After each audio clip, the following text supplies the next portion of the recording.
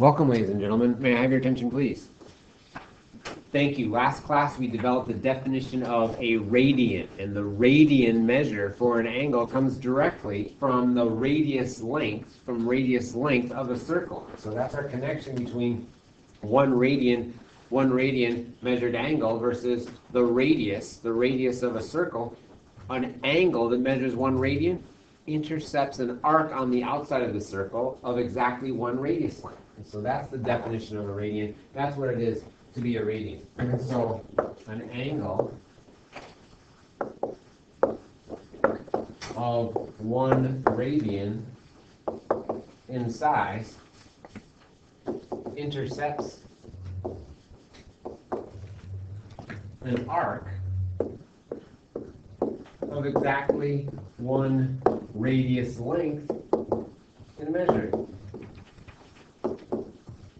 What? An angle of 1 radian in size intercepts an arc of 1 radius in length. And so that's what our definition of a radian is. That's what our definition of a radian is. Let's see if we can't get a picture for that. So if we were to go ahead and consider a circle, any size circle, if we took its radius length, and I'll go ahead and show that in blue, kind of like yesterday's activity, and we took that radius length and wrapped it around the outside of the circle, kind of like you wrapped around with the pipe cleaner. 1 radius length on the outside of the circle and connected that back to the center. The central angle created by definition would measure 1 radian in size. So an angle of 1 radian corresponds to an arc of 1 radius length. The only difference is a radian, right, measures an angle, measures a spin, a rotation, whereas a radius measures a length. And so if this angle intercepts an arc of length 1 radius, then it equals 1 radian. We sought to find the number of radians in a given angle by considering the number of times the radius fit into a given arc length. And that's what we did towards the end of yesterday's activity as well. All right, how many radians then are in 1 full rotation of a circle? Well, radians measure rotation, right? But radii, the radius length, measures length. And so if you think back to your circumference formula, the circumference C of a circle is given by 2 pi times r, where r is the radius length of that circle. Then how many radius lengths fit into the entire circle, the entire circumference? 2 pi radius lengths are in the entire arc around the circle, called the circumference. Therefore, there's 2 pi radians of spin in 1 full circle of rotation. So this 2 pi tells me there are 2 pi, there's exactly 2 pi radians in 1 full circle of rotation. And I'm going to scooch this down in 1 full circle of rotation. Why? Because there's 2 pi radius lengths, right, in 1 full circumference of the circle. So that's the connection between radians and the circle's radius. Awesome. Let's go ahead and use our conversion identities then to complete the following chart. So what I did is I made some space where your work is. I'm going to go ahead and do each of these. And so our 1/3 revolutions, first we need to go to degrees and then radians exact. So on the right hand side, I'll put my goal here so that I know where I'm headed. For our 4 pi over 3 radians, we need to go to revolutions and degrees.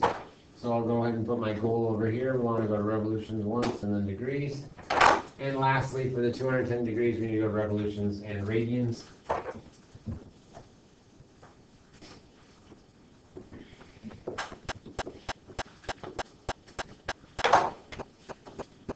Awesome. So we know where we're headed now. Okay. So let's go ahead and take a look at our chart to get from 1/3 of our revolution to degrees and to radians exact, right? We could use our knowledge of the circle and do this just by reasoning. However, I'm going to practice with our identities, right, as the directions asked, so that we can be comfortable converting from one system of measurement to another. So I'm going to go ahead and start at 1/3 revolutions, and I'm going to head towards degrees. I'll do that by multiplying by an identity, a conversion fraction, whose sole purpose is to get rid of the label I don't want, in this case, revolutions. So I want that on bottom. And move towards the unit I do want. In this case, I want to end up with degrees, so I'll put that on top. By constructing an identity fraction like this, I'll be able to cross out revolutions over revolutions, cancels to 1, and I'll be left with the degrees, the label I do want. All right, get ready. So go ahead and tell the class the relationship between degrees and revolutions. There's how many degrees and how many revolutions. What's my identity? Austin? Absolutely. 360 degrees corresponds exactly to 1 revolution. Cancel out the label I don't want. Revolutions, revolutions. That's the degree measure that I do want, and I multiply straight across. It looks like I can do 1 times 360 divided by 3, and I'm getting 120 degrees. Raise your hand if you already had 120 degrees. 120 degrees, nice job. Let's fill that in our chart. Great.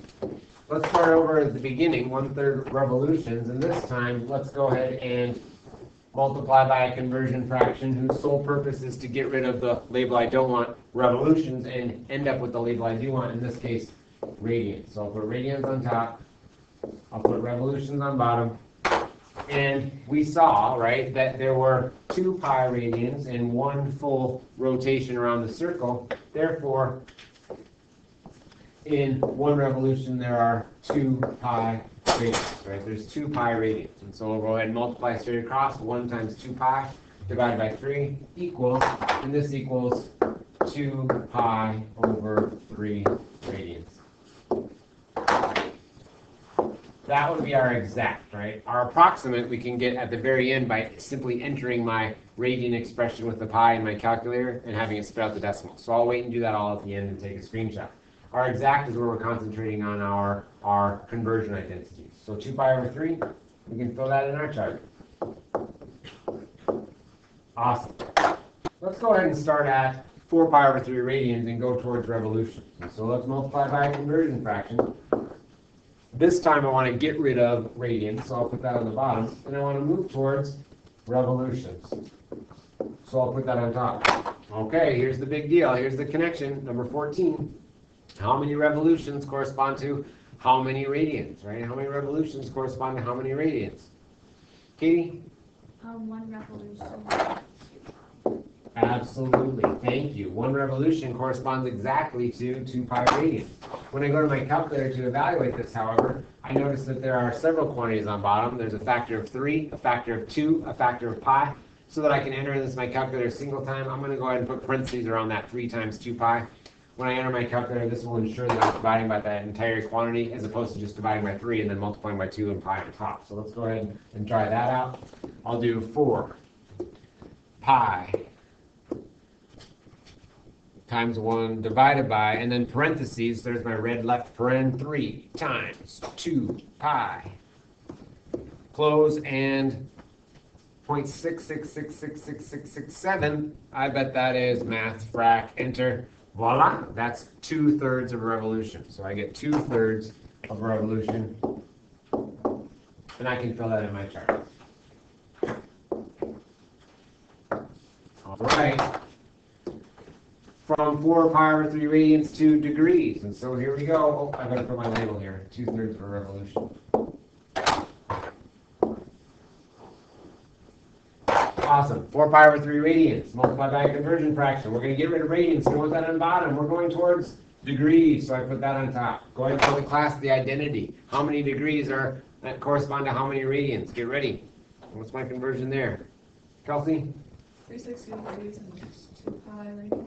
Absolutely, thank you. So 360 degrees correspond to 2 pi radians. Again, I'm going to use parentheses around that bottom quantity to make sure that I divide by each of those things on bottom, 3 times the 2 pi, and I get 4 pi times 360 divided by, open up the denominator, so left paren, 3 times 2 pi, close the denominator with the right paren, and 240 degrees. So 4 pi over 3 radians corresponds to 240 degrees. By golly, we've got another chart entry. So we need 240 degrees. Let's get that in our chart. And that makes sense. If 1/3 of a revolution is 120 degrees, then 2/3 of a revolution, which must be double that, 240 degrees. Twice 2 pi over 3 must be 4 pi over 3 radians. And so these are matching nice All right, let's go ahead and do the last one. That was the trickiest. We want to go from 210 degrees to revolutions and to radians. So let's go ahead and do that last one. 210 degrees, go to Avogadro, multiply by a conversion fraction, get rid of degrees, and go to revolutions. Be ready to tell the class the identity. What relates revolutions to degrees? What relates revolutions to degrees? So how many revolutions are how many degrees? Jaden? Awesome, thank you. So we can go ahead and multiply straight across, divide by bottom, and reduce, and then I'm going to math frac it. And so I'll go ahead and get this exact as a fraction fully reduced, simply by doing 210 straight across times 1 divided by quantities on bottom, 360, enter, math, frac, enter. Voila, looks like 7/12 of a revolution is 210 degrees. So 7/12 gets to go on my chart. That's pretty sweet. 7/12, we'll go right here. And we're one to go. We want to get from 210 degrees to radians. So how are we going to do that? And we can do that by multiplying by, you guessed it, a conversion fraction, whose sole purpose is getting rid of degrees and going towards radians. Be ready. What relates radians and degrees? What's my conversion there? What's my conversion there? Allie? 2 pi radians. Awesome. Good job. Thank you. To keep this exact as a fraction, I will leave the pi out of my entry in the calculator. Once I put a pi into my calculator, right, if there's a single pi, it's irrational. It's not going to be able to change it back into a fraction using the math frac command. So I'll purposely leave that pi out of my entry. I'll do 210 times 2 divided by 360, and then math frac enter and put the pi back in manually on top of my answer fraction. Let's go ahead and see what I mean. So ready? 210 times straight across 2, but leave out the pi, divided by 360, enter, math frac enter, and then put the pi back in on top. So I get 7 pi over 6. That way I can get it exact and fill it in that column that I wanted. So I'm getting 7 pi over 6. That's pretty sweet. So let's go ahead and see where am I. I'm right here, 7 pi over 6. Awesome. So we've got all of our exact values filled in. And now the only thing that remains is our approximations. For decimal approximations, we'll simply enter our exact radians into my calculator with the pi and see the corresponding decimal approximation. So let's go ahead and fill in that last column. Here we go. 2 pi over 3. 4 pi over 3. And 7 pi over 6. Correspond to 2.09 about radians, 4.19 about radians, and 3.67 about radians. Awesome. Raise your hand if you got the chart complete. Did anybody get the whole chart? Way to go, you guys. Good job. What questions do you have about our conversions now that we've refreshed your memory with those identities? Awesome.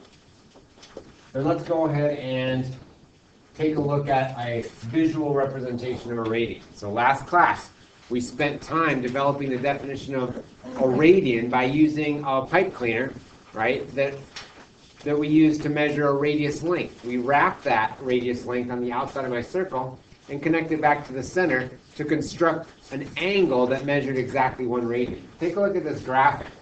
I want you to think back now to our activity. And so if we took a radius length and swung it around the center, we create a circle. The circle has radius r here, shown in red. Now if we could take that radius length and wrap it around the outside in a curved arc, connecting that back to the center creates a central angle that measures exactly 1 radian. If we spin around the circle, we've got 1 radian, 2 radians. 3 radians is a little bit less than half a circle. We know that now to be pi radians. We didn't before, but we do now. So then there must be how many radians in the whole circle?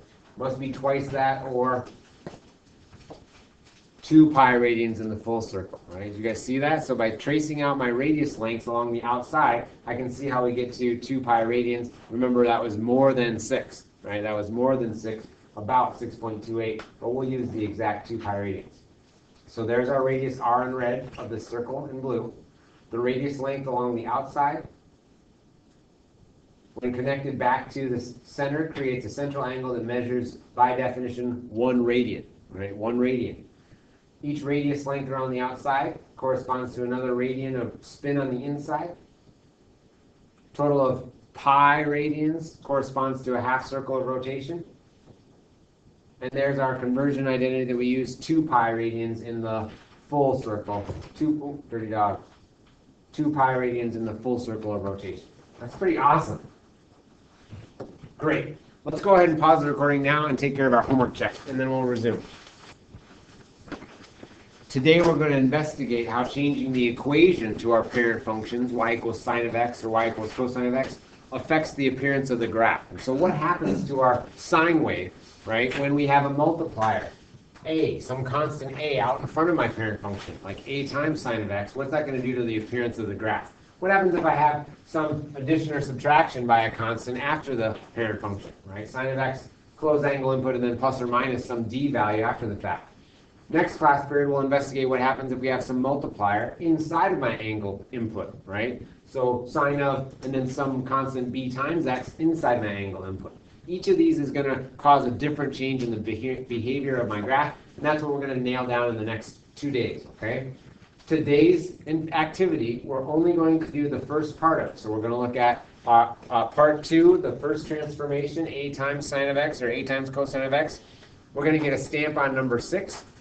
And then part 3 investigates the second transformation, y equals sine of x plus d, or y equals cosine of x plus d, some addition or subtraction after the fact. There's 2 stamps on part 3, number 10, number 17. After you got your number 17 stamp, we're going to stop. Okay, we're going to stop, and we're going to begin working on your quiz number 2 review. After the last group's gotten their number 17 stamp, we'll come back together for closure. But first, before we get going with the activity, and the reason we're going to reference our Ferris wheel here to start is that part of the activity involves a Ferris wheel model, where you're going to be on a Ferris wheel ride. Everybody, you're going to be starting at the 3 o'clock position, the red line. And so when you get to the Ferris wheel problem, please note that the problem starts and you're sitting at the red line. So you're sitting kind of at the 3 o'clock on a clock face position before you start spinning. And this way it'll help you figure out your total height above the ground, given that the axle of the Ferris wheel is 2 units above ground. So the axle of the Ferris wheel is 2 units above the ground. I've drawn a picture here to help with the picture that's already in there. And you're starting at the red line. That'll be the start location. But first, let's go ahead and add the exact radian measures now to our Ferris wheel model. So everybody, if you could please take out your Ferris wheel model we constructed on day 5. We're going to go ahead and add the exact radian equivalent to those special 30-degree angle increments all the way around our unit circle. So everybody find your Ferris wheel, please.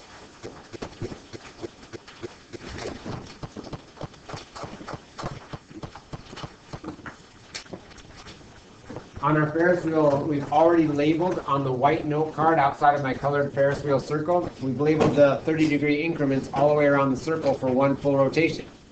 Today, before we begin the activity, because we'll be spinning in part 3 with our Ferris wheel model, we're going to add the exact radian equivalent. So everybody, let's take a look at our Ferris wheel model. And a good kickoff is, considering my definition of a radian, we saw that the number of radius lengths that fit in a given arc length determine the number of radians that the corresponding central angle measures. In this case, we know that the circumference of a full circle is 2 pi radians. So we can fill that in for free. If we were to spin all the way around the circle, we will have spun through an arc of 2 pi radians of rotation. So, to kick off our party, think, how many radians this must then be in a half circle of rotation? That is 180 degrees. Well, if 2 pi radians represent a full circle of rotation, then how many radians are in a half circle, 180 degrees? Morgan?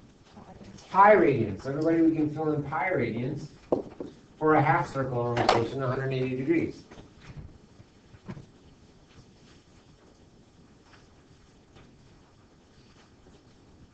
Well, just like we have a full circle, 2 pi radians, to get a half circle of rotation, 180 degrees corresponds exactly to 100 pi radians. We could half that again to get a quarter circle of rotation, 90 degrees of rotation. Well, if a half circle, 180 degrees of rotation is pi radians, then pi over 2. Pi divided into 2 would be 90 degrees. So everybody would get our 90-degree one for free as well. That's pi over 2 radians.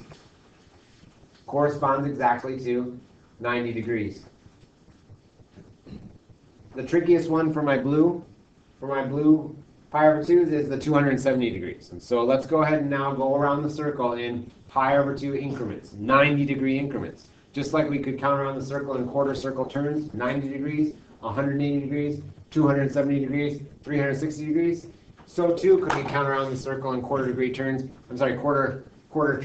but now count in pi over 2 increments. They're the same as 90-degree increments. It's just pi over 2 radians corresponds to 90 degrees. So let's count this out. Ready? 1 pi over 2, 2 pi over 2 would reduce to pi. 3 pi over 2 would be my 270 special. So everybody can add 3 pi over 2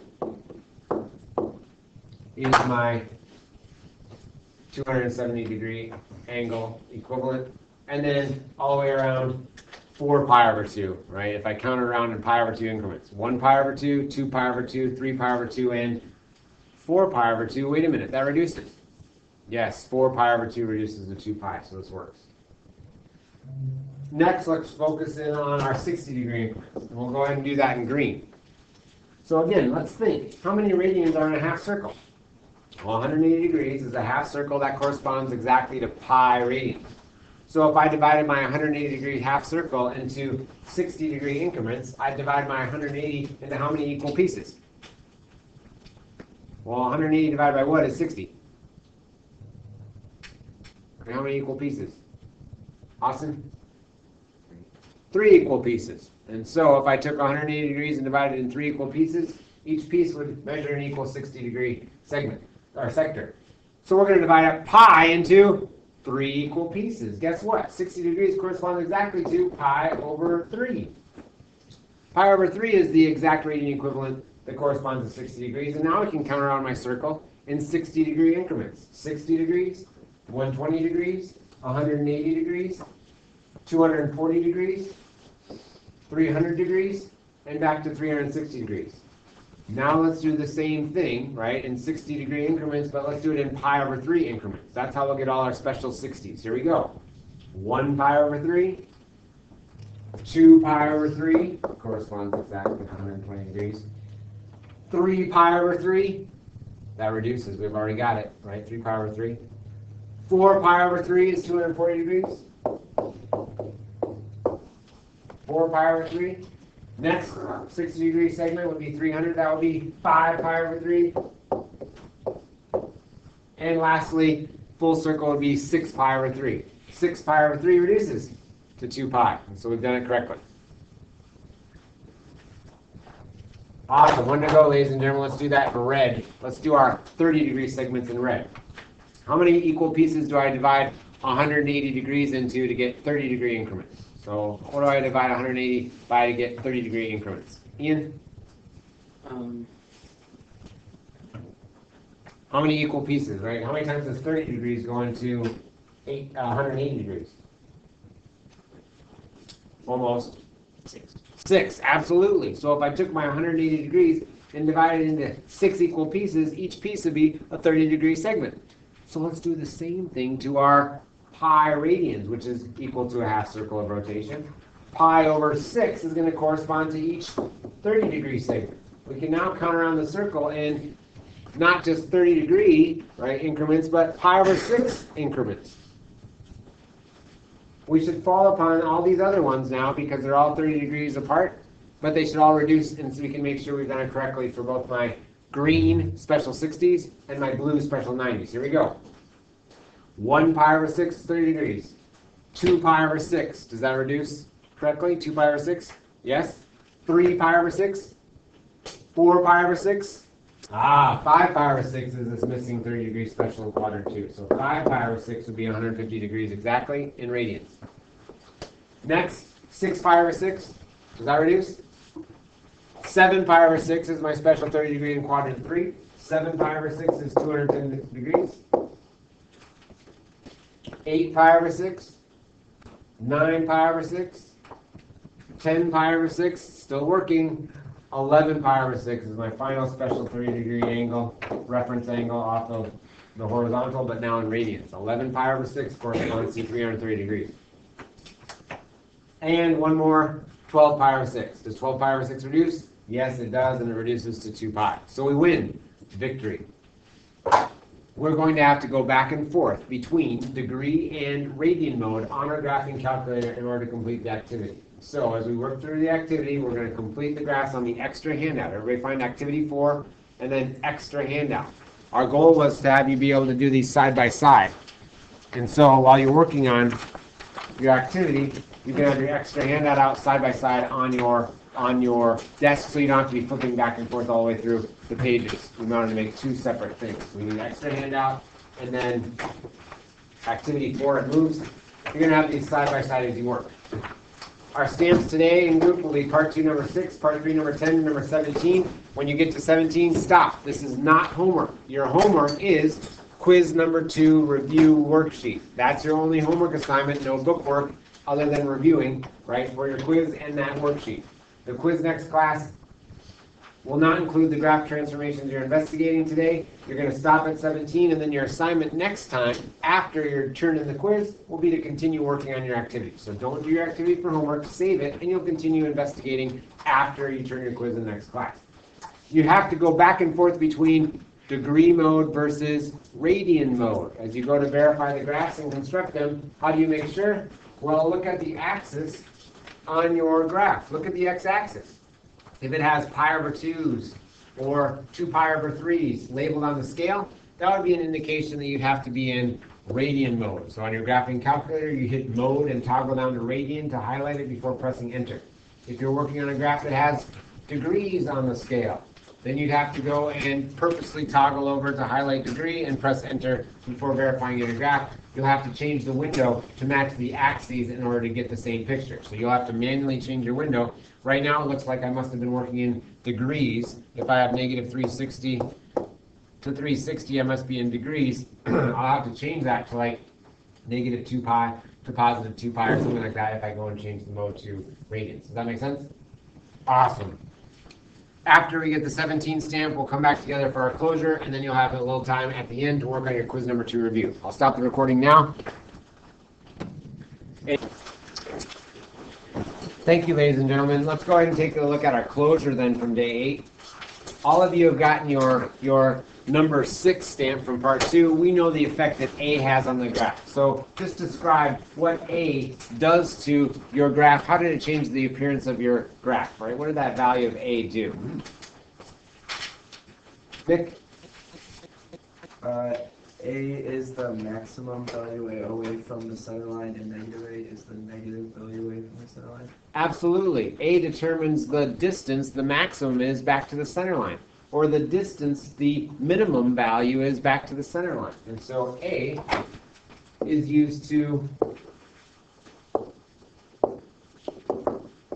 determine the distance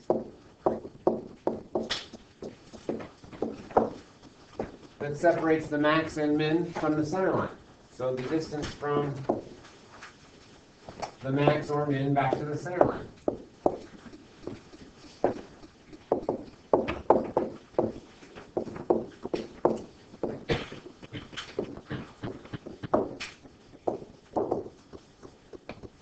It's the height of that sine wave, above or below the center line. Good.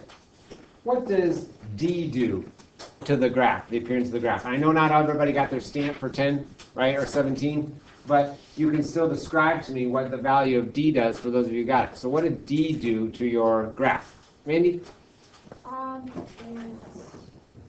It makes the graph, I don't know how to describe it. It goes up and down. It moves the graph up and down, Yeah. exactly. Yes. Exactly. D moves the graph up or down. How much? Right? How much did D move the graph up or down? How much did D move the graph up or down? Nathan?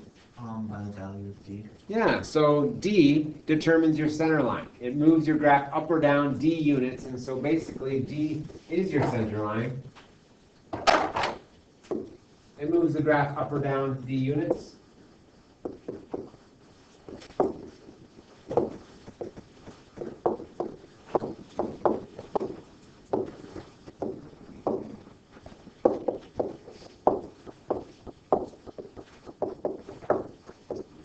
It determines the center line of the graph.